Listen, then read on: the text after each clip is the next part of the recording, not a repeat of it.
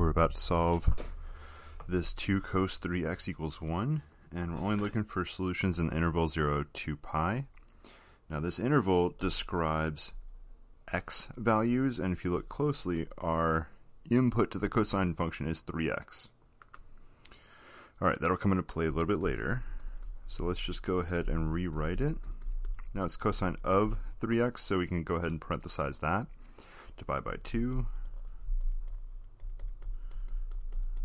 Alright, so now we're ready to think about the cosine function. Cosine is an x value. That x value is positive 1/2. That's the last stop before you would hit pi over 2. It's also the last stop going the other direction before negative 3 pi over 2. They have the same reference angle. So the first solution we would see would be 60 degrees, or we're in radians, so that would be pi over 3. Alright, so we have 3x equals pi over 3. We also have 3x equals negative pi over 3. And of course we can add 2 pi k.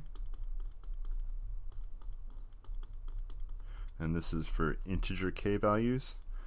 I think we're just going to use negative 1, 0, and 1, but it can go both directions after that. I think once we go past that, x will be outside of that interval. Alright, we're going to solve for x now. Divide both of these by 3. So pi over 3 becomes pi over 9 plus 2/3 pi k. The second, divide this by 3. And we have negative pi over 9 plus 2/3 pi k. So we're going to let k equals negative 1. Let's just look at that really quick. This one's already negative, so if k is negative 1, that becomes even more negative. So k equals negative 1 won't work there.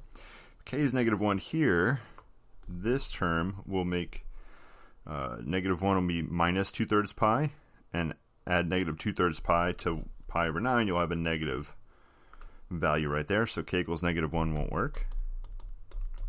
So we got k equals 0. And let's just rewrite these. X equals pi over 9 plus 2 pi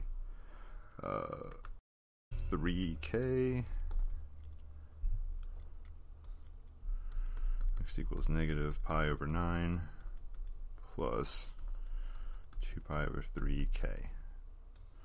So we got k equals 0 here. This is just pi over 9. The next one is negative pi over 9, which looks bad, but we had 0, so it's negative pi over 9, so that is bad. So k equals 0 gives us one solution. K equals 1 pi over 9 plus 2 pi over 3 times 1. 2 pi over 3 is, let's see, 6 pi over 9. Multiply both by 3. So add 1, that's 7 pi over 9. So that still is smaller than pi. The next is negative pi over 9 plus 2 pi over 3 when k is 1. Add that up, and of course this is 6 pi over 9 minus 1 pi over 9 is 5 pi over 9. So there's my 5 pi over 9, my 1 pi over 9 solution, and my 7 pi over 9.